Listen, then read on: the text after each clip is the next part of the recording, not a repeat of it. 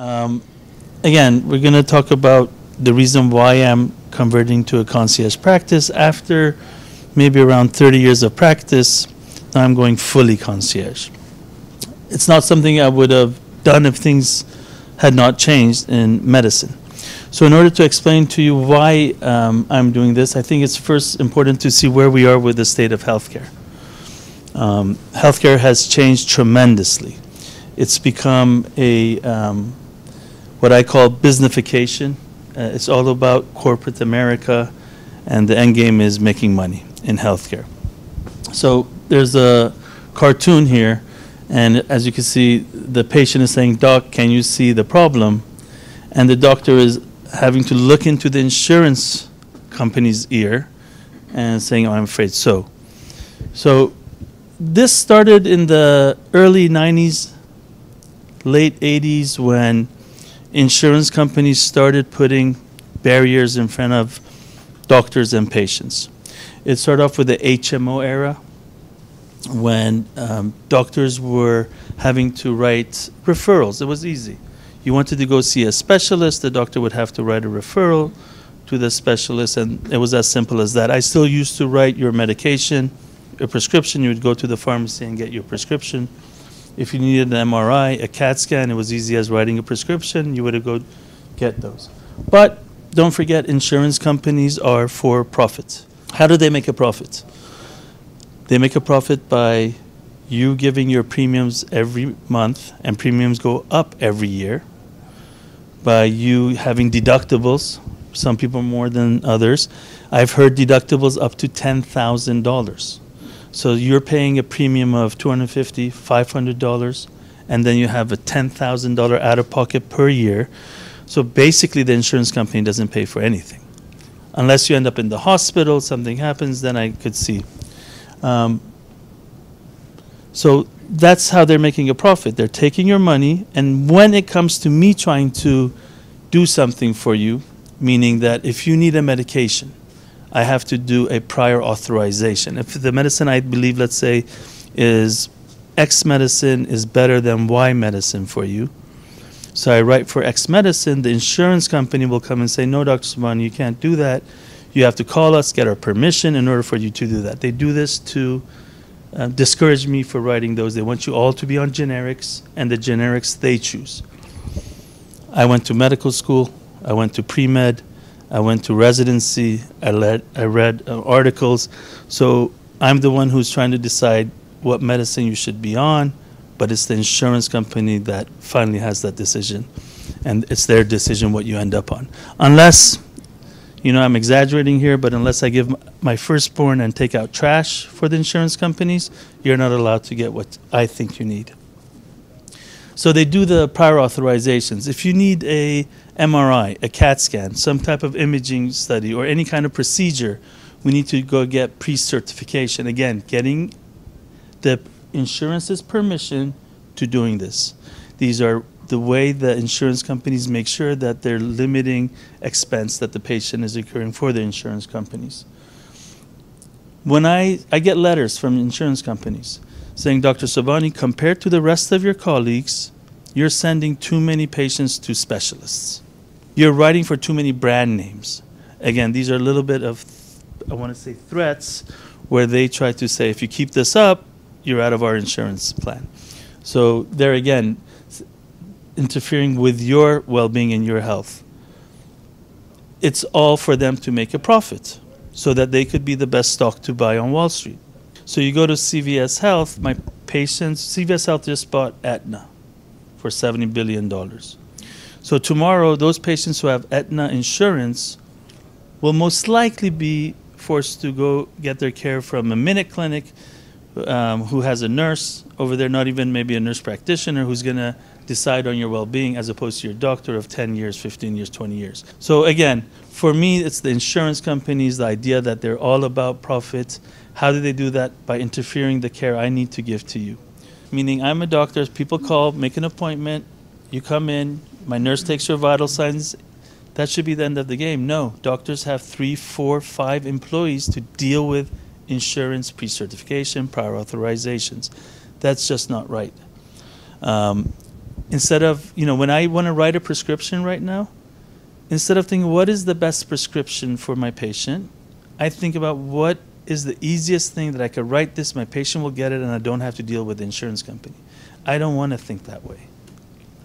But that's how I have to think right now. That's how I am thinking right now. And that's why I'm making the change. Because I'm, again, thinking more about, okay, I can't deal with 5 hours of fighting with insurance companies. That's not right. That's, I am your physician. I'm your advocate. I want to stay your advocate. In order to do that, I have to change. David Wichman, I'm going to say his name out loud so we all remember his name. So in 2017, his total compensation was $83 million. Pardon me? $83 million. We're talking about, chump change. yeah, we're talking about healthcare costs. Healthcare costs. Don't write brand name. Give him a generic. Do this, do that. Why? Not for saving healthcare, for giving Mr. Whatever $83 million, right? The next thing that drove me down this road is electronic medical records. So electronic medical records was supposed to be something that would help both doctors and patients in the sense that all your records would be shared between physicians, that you could walk around with a little, what are these things called? Flash drives with all your record. So when you go to another doctor, you hand it to the doctor. That specialist has your record. I know when you did your blood work in Dr. So-and-so's office, so I'm not repeating it. That was what electronic medical records was supposed to do. So this is an article that I found in Fortune magazine. The U.S. government claimed that turning American medical charts into electronic records would make healthcare better, safer, and cheaper. More than 10 years and $36 billion later, it is a mess. It's a complete mess. There's over 600, I believe, or 700 different companies that provide doctors with electronic medical records. If there was one or two companies, perfect. But no, this was, again, corporate America finding ways to make money. So all these companies came out saying, we offering records, we're doing this, we're doing that. So that is the next thing that happened. Doctors right now sit, when I spend 5 minutes with my patient who has Medicare, I spend another 20 minutes on the computer putting in data. Data, some of which is very necessary, some of which is completely unnecessary and time-consuming, and not to the benefit of the patient and their health and well-being. Doctors in an emergency room, there was in the article again that the doctor had to do 4,000 clicks a day. 1, 2, 3, 4, 200 clicks, 1,000 clicks. 4,000 clicks. When are you seeing a patient if you're doing 4,000 clicks a day? They call us pajama doctors, meaning what? So our last patient I think is scheduled at 3:30. We're sitting, I'm still fighting it, so I'm not fully electronic. I still have paper charts because that's the only way I know how to take care of patients. But my associate who's does fully electronic medical records, he's sitting on the computer until 6, 7, 8 at night. He goes home and does electronic medical records. So we're called pajama doctors. So yeah, doctors are having a significant burnout. So I don't know if I could make this big, but these are all little clicks that we have to do. So you click this, pull this down, click here, click here. To change a medication, it takes 10 minutes. To discontinue a medication, or just changing the dose of a pill in a medical record, you have to take 5 minutes. It takes 5 minutes to change that. So here's things that we have to put in. Social connection, talks on the phone, gets together, attends religious services, active member of club or organization. We have to click these. We have to answer these questions in your medical record. Instead of me sitting down and listening to what you're telling me about your chest pain or your children, how old they are, where do they go to school. I want to develop a bond with my patients, right? That's half of the healing. So in order for me to really go back to practicing the way I want to practice, I don't want to come into work frustrated, thinking about medical EMRs, having to deal with insurance companies. What can I do? So because I can't not see, so some doctors say, okay, we won't see any more patients with insurance. Patients have to pay. They could file to their own insurances. A lot of doctors in the area are going concierge in Virginia. Why are we doing this? The idea is to limit the number of patients we have. By limiting the number of patients we have, in my opinion, my goal is to limit the number of patients I have so I could go back to practicing medicine the way I've been used to practice, the way you've been used to me practicing, meaning sitting down and talking to you, listening to you, not worrying about my waiting room has 20 patients, I have to finish this conversation quickly, not worrying about telling you when you come for your physical, oh, you can't complain about your toe because your insurance says either you're here for your physical or you're here about a problem visit. So I don't want to think that way. I want to think what's best for you and how I could help you and listen to you.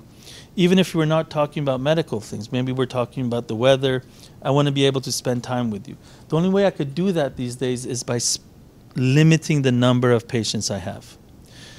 We will still be accepting insurances. So most doctors in concierge practices still accept insurances. We still bill the insurance.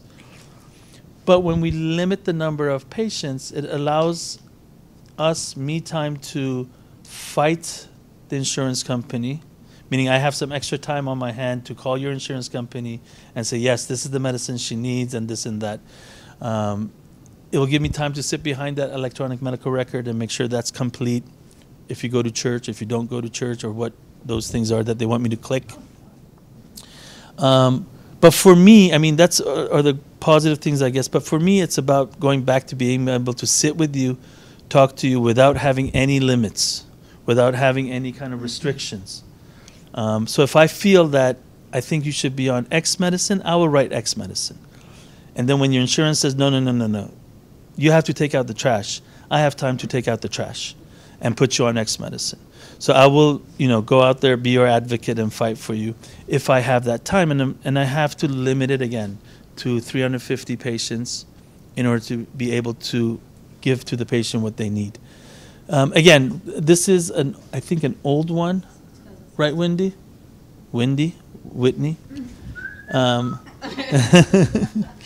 So if you see here, there's some number of concierge doctors is 6,500, but I think now it's up to 12,000.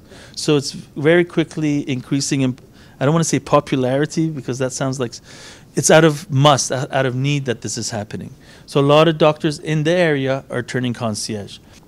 So there's a thing here that with concierge practice, there's 56% less hospitalizations. And I think that's because the doctor is able to take care of the patient better. Meaning what? These days, if you go to a specialist, I'm sure it's very difficult for the doctor to find time to discuss your case with the specialist, to make sure that your medicines is exactly right, you're taking the right medicines. So there's better communication about you and your health with the different doctors, with myself, making sure that everything's fine. When you have an issue, you quickly come into the office so I could take care of it. This, I believe, leads to less hospitalizations. So again, why I chose to convert, there's less interference from insurance companies, return to the way I want to practice medicine. And it's definitely much more focused on patients and preventive care. So I'm a very preventive care kind of doctor. My whole program is called Preventis. Preventis is the root Latin word to prevent. So I believe in prevention as opposed to a reaction to a problem. So I go looking for disease far before disease is present. I like to do studies and tests, be it labs, imaging studies, looking for problems that might show up. So the benefits to the patients. What is the benefit for the patient? Again, for me, the benefit is that I take care of you. And I hope that this stuff is important, but I think the end of the day, the most important thing for the patient also is that your doctor is actually your advocate, taking a very, very close and in-depth look at your health and making sure that you stay healthy. And if there is something you need, that we'll take care of it for you. The office will definitely take care of it for you. But most concierge services are very, very similar. You have 24/7 direct communication, meaning that you have my personal cell phone number. You have Whitney's personal cell phone number, meaning you could contact me anytime you like. 2 o'clock in the morning, you might be out of town, you could contact me. I might be overseas and you could contact me. So yes, I've had patients who call me when I'm on vacation, and it's perfectly okay that you contact me. If there's something that needs attention to, Dr. Akbari is here and he'll see you. If there's something I could take care of from, even if I'm overseas, I'll take care of it. Yes. So for my patients, when I'm away, Dr. Akbari will be seeing them. Again, Whitney will be here. But yes, there's access 24/7 to your doctor, which is very important. It's important. Sometimes we don't realize how important it is. But if, God forbid, you're ever in a situation, some people have been, and they've realized how important it is for me to be able to pick up the phone in a desperate situation and call my doctor, and my doctor is there answering the cell phone. You're not calling a machine. You're not calling an answering service. I think one of the examples was someone who just joined our practice a little while ago. He went to New York or someplace. He ran out of his medication, called his cardiologist off. It was a cardiac medication. Didn't hear back for 3 days. And for 3 days, he didn't have his pill. He called Whitney, texted Whitney on his cell phone at around 8 o'clock. And within 10 minutes, his prescription was called into the pharmacy in New York. So having that is a big benefit, I think. And it really rings home when you are in that situation. So 24/7 direct communication, be it text, email, or phone. I've been practicing for a long time. I have over 3,500 patients. Patients will call, and because of everything that's happening, you're trying to say, okay, how can I keep up with the costs that I'm enduring? So we double book patients. Our schedule is full of patients. So I have patients who will call the office. My stomach hurts. I need to come see Dr. Sobhani. First availability is in 3 weeks. Well, doc, by then I'll either be dead or. So I don't like that at all. So how do I address that? Limiting your practice size. So I will sit and spend time with you. There's no limit. It's not like half-an-hour appointments, 45-minute appointments. No, your appointment is as long as it needs to be.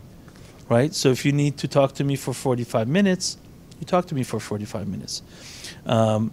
Obviously, if there's 2 concierge at the same time, we'll figure that out, but that will rarely happen. So again, we have enough time to spend time together, talk about your health, talk about your concerns. So same-day appointments. I think one of the most important things is coordination of care, meaning the specialists. So the fact that I could reach out to your specialists and ask them, you need to go see a cardiologist. Oh, Dr. Sobhani, they said the soonest I could get in is 3 weeks from now. I'll call the cardiologist. I have a relationship with most of the specialists here. I do have a reputation, so they know me, and I could get you in within a very reasonable amount of time. I think that's very important as far as that. And then the insurance facilitation is all about, yes, we'll go the extra mile to do whatever your insurance company says we need to do for you to get the proper care that you need. Is there anything else? So an office that works for you, not for an insurance company. Yeah, I don't want to work for insurance companies. And these days we do. Not for a corporation or a healthcare organization. Hopefully that will allow very good, high quality care. My patients who are here know how I practice, know my personality. I like to get to know my patients. I like to hear what they have to say, hear what their concerns are.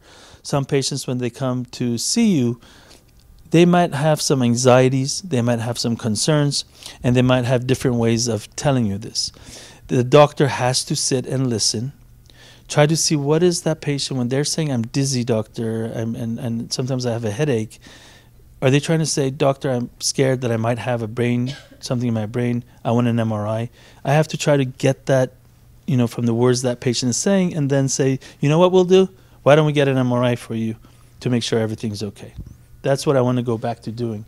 And that will give us time to do all that.